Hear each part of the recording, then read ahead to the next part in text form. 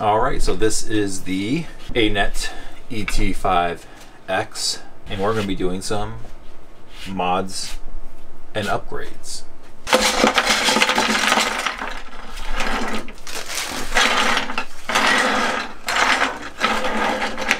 Mods and upgrades.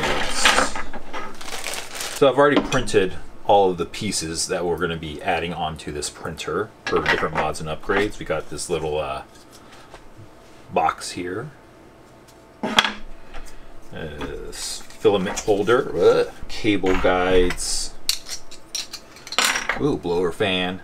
So everything I printed here, I printed in this kind of a translucent blue PLA. I don't know if you can see that. Very nice.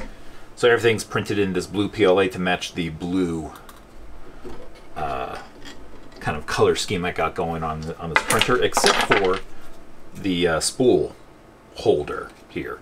I actually printed this in PETG, and the best PETG I had color other than I think white was silver. I don't know if I have any in black. I think all I have was white and silver. So I just did the silver for the PETG for the spool holder, because I wanted this to be stronger to support the weight of spools.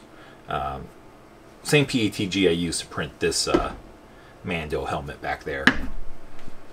All right, let's get off of this far away cam and do the close-up cam, and I can show you some of these upgrades up close.